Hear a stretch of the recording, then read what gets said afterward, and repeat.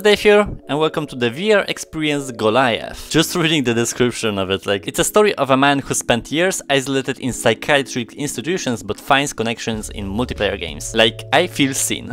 Not the institutions part, but just the whole psychology and finding peace in something superficial like video games. It's a visual experience, so by default we can say that it's gonna be good. Things like that on Quest really are some of the best experiences in terms of art style and just the whole production. Like, it's such a different genre apart from gaming that whenever something releases, I'm all down for. Goliath, from just the trailers and stuff, seems interesting. It's like, I always love the depiction of psychology and how people think in different scenarios. This time around we'll have someone with schizophrenia, which is terrible, something that I would not wish for anyone, but at the same time it's very intriguing what are the differences in that particular mental disorder. Normally experiences like that explain you really well what is it really about, so let's just go into it. It asked me for a permission to record audio, so I'm not sure what to expect. Let's see. The mind is a mysterious place. Are there subtitles? Nope, it's fine. Everyone's works a little differently. Who are you? Tell me your name. David. David. What the? Let your eyes get used to the darkness. It takes time. Longer for some, more than others. Perhaps the only thing you can see are your hands. Yeah. Our reality is made when sensation and expectation come together in your brain. There is no creature on your hand. Your mind joins up the dots between what you see and what you feel. That's how horror works. But that is a cheap trick, and this is not about cheap tricks. Reality is a very serious business, which is why you lot spend so much time trying to escape it. Now, feel the weight of your hands. Squeeze them gently. You can see them here. You can feel them there. But where are they really? On your hand is a game. Try and keep the marble at the center. This is so weird, but I love it. Ah, good. But how are you able to do this? Keep the balance of the ball against invisible forces, when there isn't even gravity in this place. Sometimes your power gets taken away. This is an experience about knowing the difference between what is and isn't real.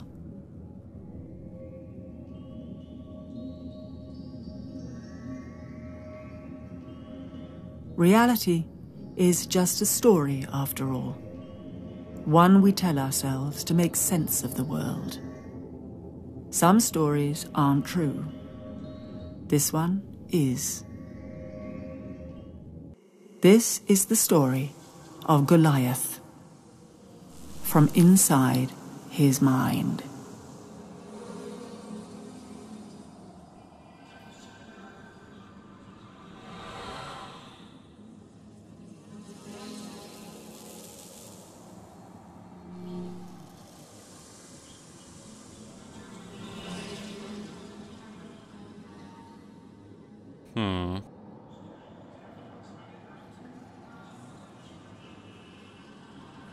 It's gonna be a good test of my mentality, for sure. I feel good because, you know, I don't normally tell people about some of this shit.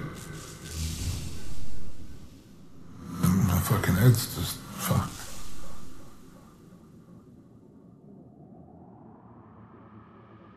Hallucinations, having unusual thoughts, having your thoughts kind of disrupted, it's not actually that uncommon. And it's only when it becomes more entrenched and persistent and really starts to affect someone's life that we begin to think of it as a medical problem. But actually, it's not actually at all uncommon for individuals to have those experiences. So to take an example, someone who perhaps, it's quite often linked to trauma. Not always, I think that's really important to say, but it can be linked to trauma. So someone who's experienced trauma subsequently goes on to feel that people are following them. And they feel that these people have malign intent, they've got particular characteristics, but you begin to realise talking to them that it's not really plausible. It feels like a nail. It's not possible these people can be in all these places at once. Now I sound like a crazy dressed in person. this very particular way, to be communicating Go back with to them the in this. original thought. It makes sense.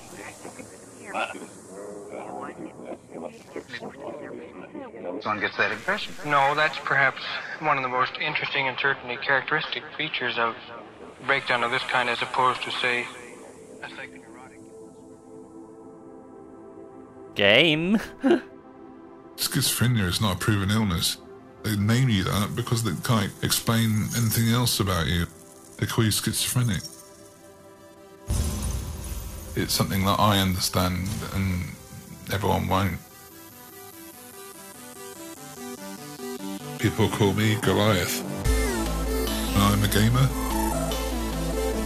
It's the gaming and the streaming that saved me. Every game is doing something that's impossible to do in real life. No one wants to lose.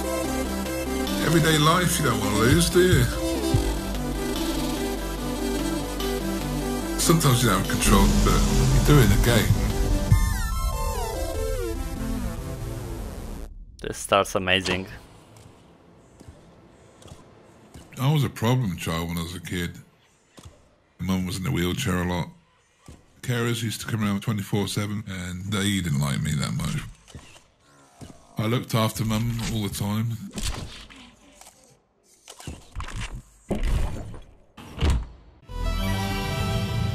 When I was a kid I played a lot of games.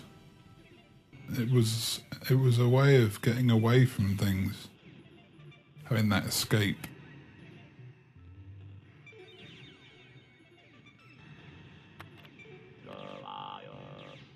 I got kicked out of home.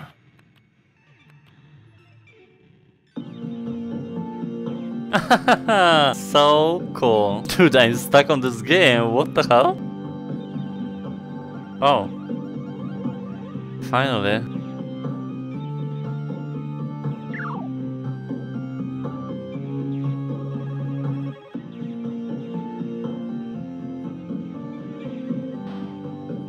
So weird, but so cool. I moved cities a lot. Started drinking too much. Probably more enemies than friends.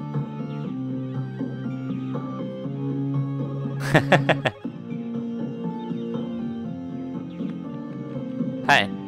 I went to fight. I have no moves. Get out. I can't fight back, that's so sad. I just didn't care. It was in self-destruct mode. I was into partying, having a laugh with my friends and dancing around like headless chickens. Pills? I don't know, man.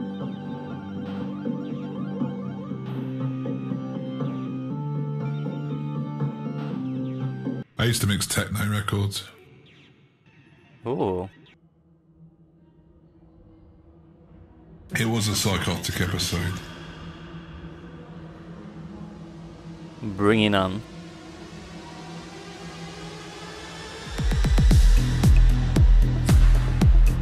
I just started messing around with the pitch too much.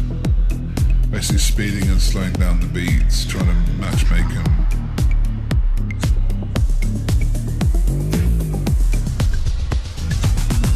Oh, that's creepy. I just had violent ideas, a bit angry and stuff inside. Didn't really know what was going on.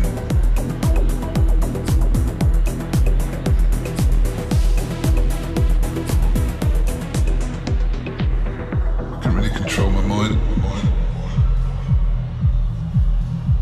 Went mad. No one could hear me going, mad. Just hear the music. It was some scary shit.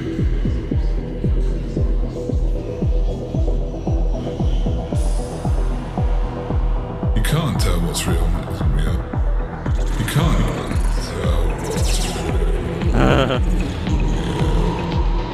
can't tell that's real. Are you feeling this? I'm not so sure.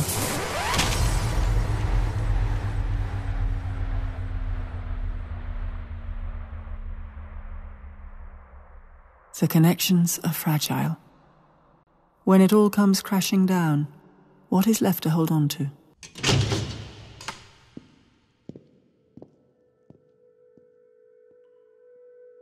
Do you still remember where you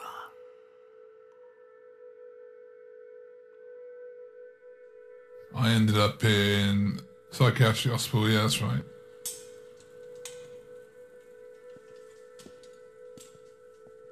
It had a barbed window, fixed desk. It had a bed and a toilet in the corner, metal toilet. Everything's fixed in it so you can't harm yourself.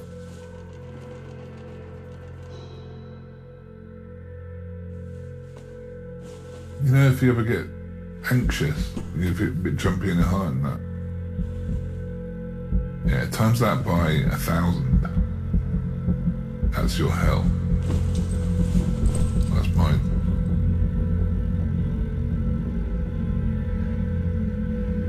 That's crazy. The universe is revolving around me in a bad way.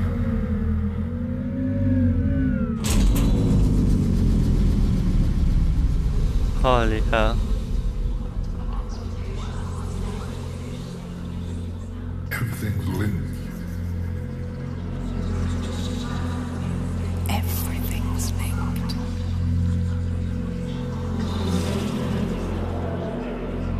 I used to see people shouting at me, calling me shit. Calling me shit, you're gonna die, you crap. It is there, I know it's there, but the doctor doesn't. Just voices coming through, you know, outside the door, outside the window. Everything crashing around me. Shmi. And you're on your own as well. And it's forever.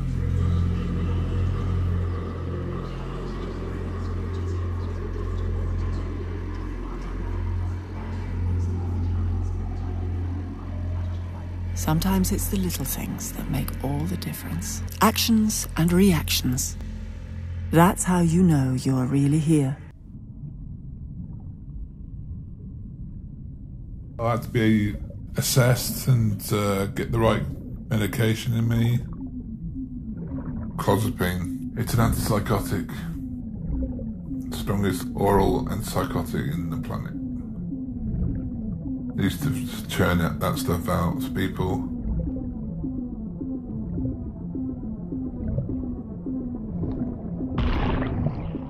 You get hungry.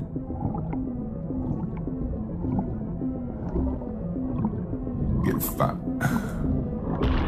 Ah. It just makes me grump like,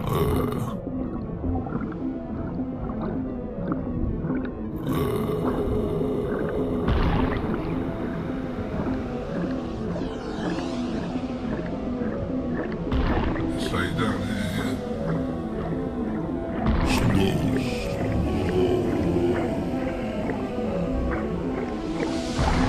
Completely knocks you out.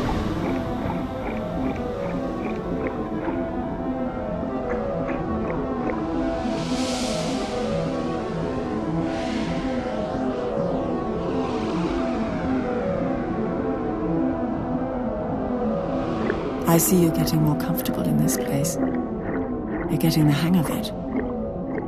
It does get easier. Predictable, even.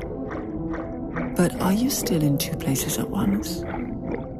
From the outside, you seem like someone who's doing something very peculiar. Fighting thin air.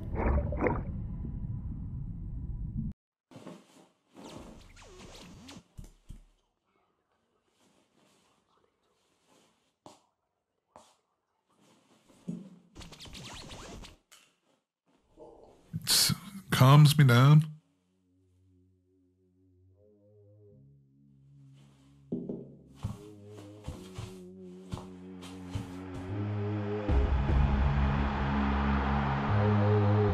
They took me to the computer room with this nurse. He stayed with me for about 2-3 hours. We just played football against each other on the computer game, which was quite cool. Treat me like a human being. I don't know if you understand that.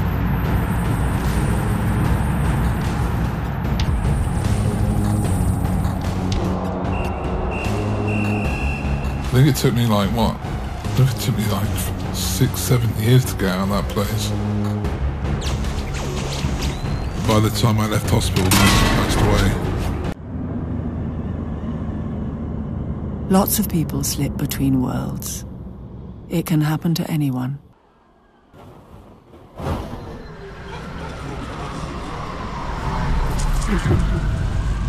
When I came out of hospital, it was like, yeah, I'm out, great. People do treat you differently. If they know you're ill or whatever, they treat you differently because they don't understand. And what they don't understand frightens them.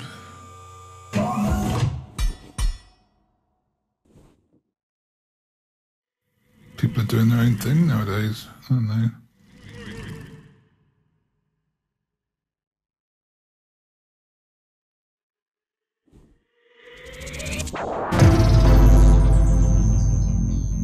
You get used to it.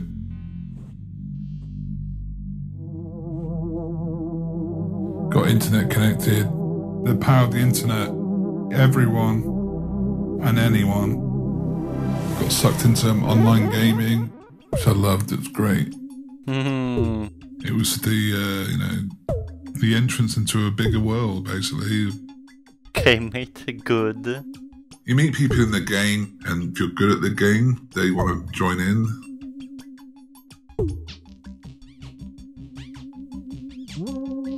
Oi, I see you. You're in the game too. You big sack of pudding.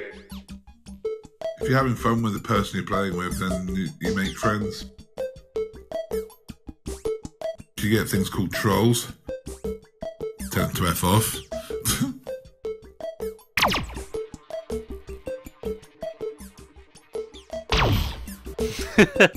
Everything you see is just part of the game.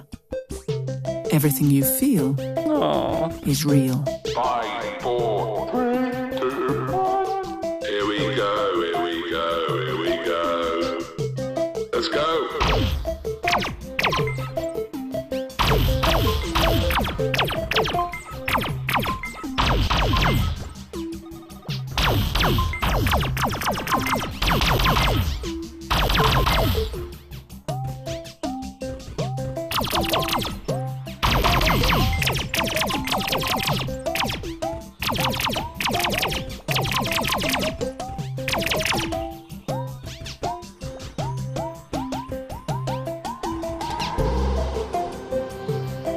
Oh.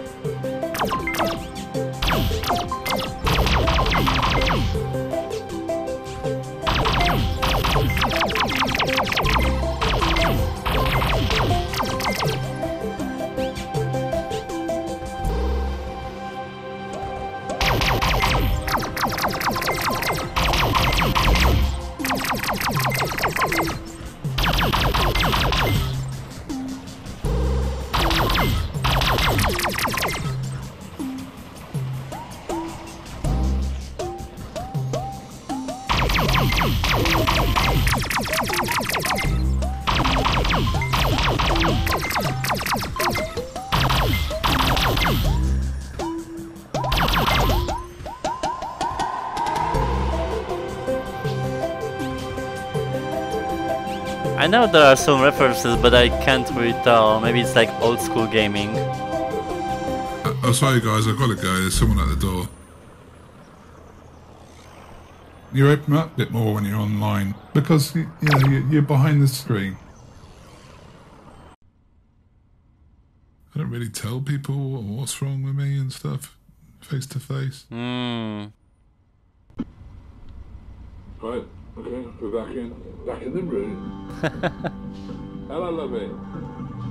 What warrior. Oh, hi, Blood Buller. Evil Mayors, how you doing, fella? Alright, Country Slayer. Everyone spam some potatoes in the chat. There's people coming in and out all the time. People just want to play with me at the moment. Teamed up and then became friends. Penetration on this tank. Let's talk about it for 20 minutes. Half hour later. There are a bunch of funny ones. Yeah, chucking jokes out there and all sorts. It's all fun.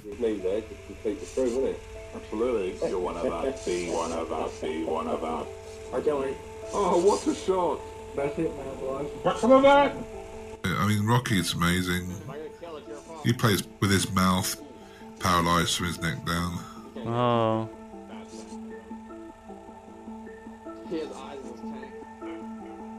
Omen is a nutter.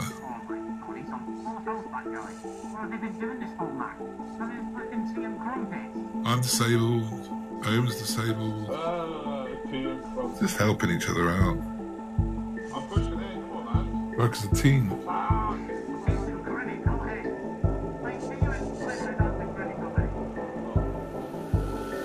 If I didn't have online gaming, I don't know where I'd be.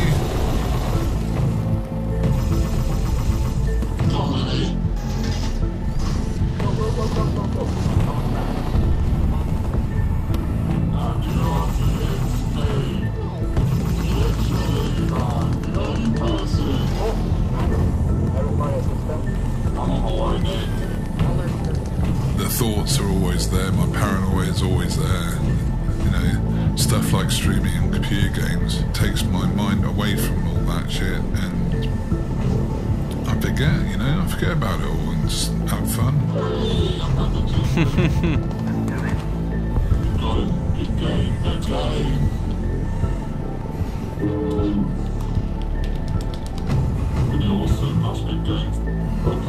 Happier, I think. Yeah, I just like want to live. Live some life. Oh, blow my mind, mate. Absolutely blow my mind. That's just awesome. Awesome. Right, okay, here we go. So I'm ready for this. Here we go, 10, 9, 8. There are just many layers to the world. 5, 4. It's all good. I mean, it's cool. It's mine.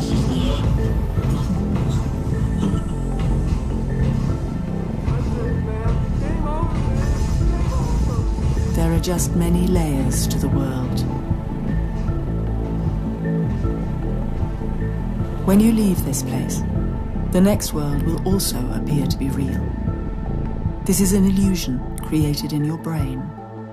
Your mind joins up the dots between what you see and what you feel. Let your eyes get used to the light. It'll take time. Longer for some, more than others. Perhaps the first thing you'll see are your hands. If you can feel them, you will know that you can do something there. And that might mean reaching out to somebody else. All realities are imagined, but the ones we share endure. Thanks to you, that was amazing. I love anything psychology based, like that's my specialty. Very fun, very wholesome. I would never be interested in a topic like gaming for disabled people. Like I really loved the whole message and the storytelling of it. Per usual, as every experience, it's missing subtitles. Like I know it's not to break immersion and stuff like that, but subtitles always help with just the gameplay and stuff. There's not much to say, you know, it's just a very cool story of Goliath transferred into the virtual reality experience. Now I'm more educated on what schizophrenia is like. It's just cool to discover different sides of life, you know. It's stuck on this screen, so I'm pretty sure this is the end. Very well done, hats off to you.